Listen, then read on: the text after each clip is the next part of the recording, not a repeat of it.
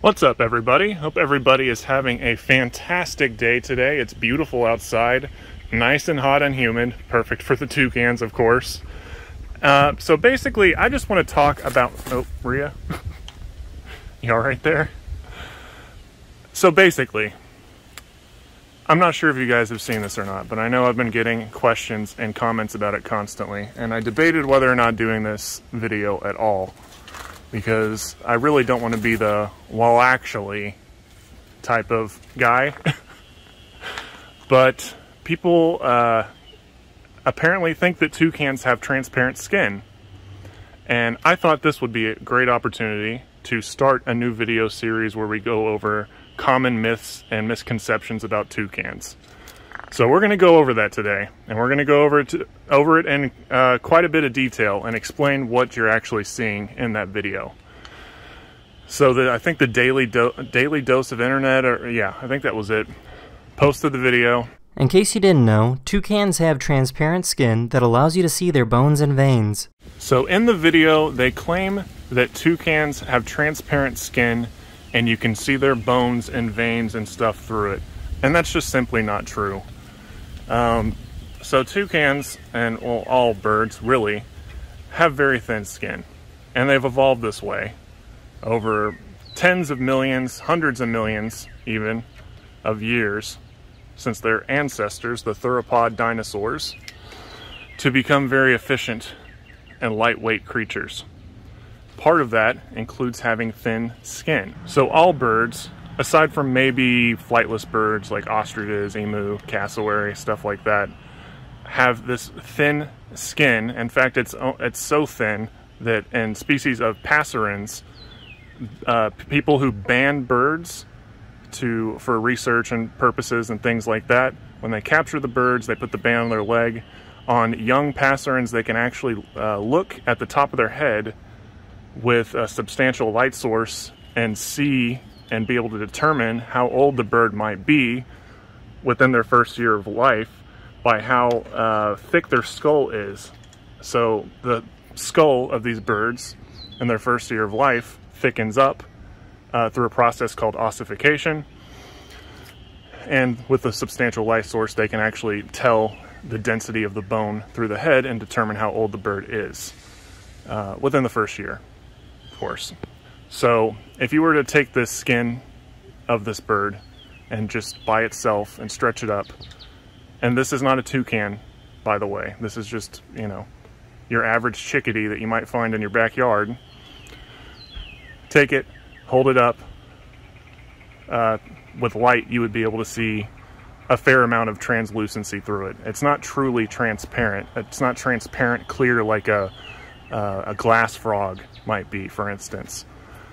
But all birds are this way. Well, all the birds we're talking about at least. And toucans are this way too, but there is a but. There's something different that's weird about toucans that's unusual, and Beatrix is preening over here, so oh, okay, I'm sorry. We'll continue using Lalo as our model right now, and I'll probably have to cut some footage of Rhea a little bit later to demonstrate a little bit better. So we're just going to look at Lalo for now. He is a channel build toucan, just for reference. So anyways, as I was saying, what was I saying? Oh yeah, that's right. The weird thing about toucans and why it's noticeable, and why, so I've done this before, where you stretch the little, the skin on the neck up. I've done that, you know, I did it years and years ago, and I didn't really think much of it. Sometimes I don't realize that things that are normal to me, people might find interesting, and I'm trying to be better about recording some of that stuff. Because they are very curious and interesting birds, but the reason it's so noticeable on toucans is there's something very different about them and the way that their skin is made up and their feathers are that's different from other birds. So toucans are in the family of pisciforms, which is like woodpeckers and barbets and other species like that. And they have, I'm pretty sure, I went and did some research. Actually, I did a lot of research for this video as well, and I'm trying to go off the top of my head, so I apologize. No script or anything like that. So I did find a video of somebody pulling the feathers apart on a woodpecker, and it seems like they have the same kind of feather pattern and consistency as toucans, which is what I'm about to get into, because I think it's probably all pisciforms, but we're going to be specifically talking about toucans because that's, you know, what the channel's about. But if anybody has any experience with other species of pisciforms, I'd be really interested to see in the comments if you could leave one and let me know if this is true for them as well. Toucans have very thin feathers and no down, and they have tracks of feathers that I'll show. I'll have to do a cutaway to show you. I'm going to do a few different examples as well. But toucans' body feathers grow in these tracks in their skin, so when they're pulling that little cuff of skin above the neck up, and you can see that kind of mass at the top, it's not like veins and stuff. It's well, there is vasculature in it, but it's not like a bone or a vein or an artery or anything like that. What they're seeing is the dermis and the vasculature that the feathers are attached to and get blood supply from. And the rest of the skin surrounding that doesn't have all that dermis that's thick like that. It's very thin in other parts of their bodies because their feathers, unlike other birds, like if you looked at a chicken plucked, if it was plucked or, you know, had little tiny feathers, mostly bald, you would see feathers sporadically kind of growing everywhere. And if you have parrots or something at home, you'd probably see the same thing. And they'd also have down, more than likely. I think Eclectus might not. Eclectus feathers are very similar to toucan body feathers. Can we look at your feathers, buddy? If you look at their feathers, they're very thin and they're almost like hair. They look like almost like an ostrich feather. Like they're very thin, and I'll put some footage of a feather just by itself from its body. And Lalo's probably a pretty good little model for this because you can really see it well on his the red band there on his breast. Here, look up here, buddy. Look. Hopefully you can see that if we can get in focus. So there's tracks of body feathers on each side of the on the underside. I'm trying to demonstrate. It's like basically, I'll show a picture of it too, but I'll point it out on Lalo. Can you just stay still so you can model for me, buddy? We're trying to teach people about you. Okay, calm down, jeez, all right. All right, I'll show pictures and intercut some footage, but so basically, there are tracks of feathers that other birds do not have in the way that the toucan's body feathers grow. So and I'll put an illustration as well up so you can kind of see what I'm talking about. There's the epidermis, of course, on top, and then you have the dermis, which is very thin, where there's not feather tracks, and underneath that you have the subcutaneous tissue.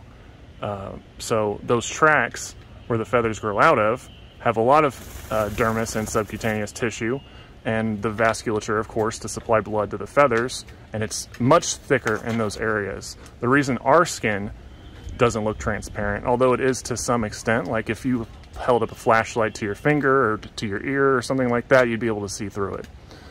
But birds, specifically toucans, well, actually just toucans, do not have that thicker layer between those tracks of feathers. They don't have a thick layer of the dermis or subcutaneous tissue and things like that between, because they're made to be very efficient. They're made to be very lightweight. That would be a complete waste of resources to have, you know, thick tissue and skin in areas where they don't need to supply blood to feathers. So I'm not really certain why toucans have such thin feathers. And you can see, oh, I was going to show you his tail because you can kind of see how they are very wispy and almost hair-like in the way that they are. It's most likely they are this way for thermoregulation. So birds can't perspirate like we can, and they have to find other means to cool themselves down. Toucans use their beaks as a radiator to thermoregulate themselves, and that probably pairs well with the fact that they have very thin feathers on their body as well. So they can keep themselves cooler that way, and you know, they're just more efficient. They're very weird and unique and interesting animals for sure. But what you're seeing is not true transparency.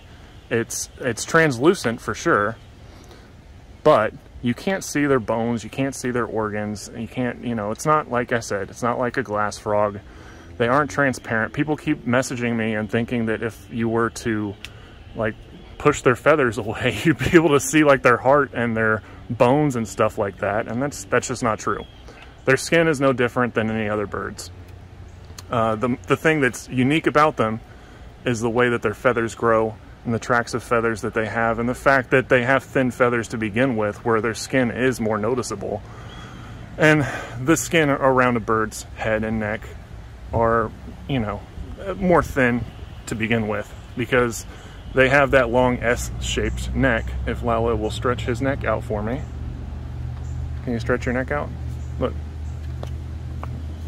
See how long their neck is, and when they fold it up, they look a lot, it's deceivingly long, their neck is. They have very long, powerful necks. So, oh, do we hear a car?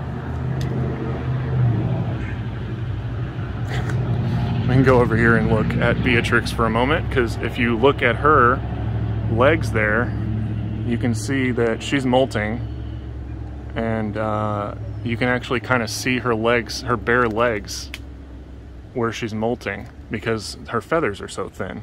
So you wouldn't notice that on another bird, because they have more feathers. They have down, they have stuff like that. Toucans don't have that. Am I freaking you out, girl? You want a toy or something to make you happy? Well, we talk. Hold on. Ugh. Look. There you go. So yeah. So all birds have some level of translucency in their skin, especially if they're smaller. Toucans, it's more noticeable because they have thinner skin in the area between their feathers, and they have these tracts of feathers that grow in rows rather than just kind of everywhere. Like if you look at your arm, if you have a hairy arm like me, or a hairy leg for that matter, the hair is just kind of sporadically growing everywhere. So we have thicker tissue underneath, and dermis, and you know, all that kind of stuff. Oh, Rhea.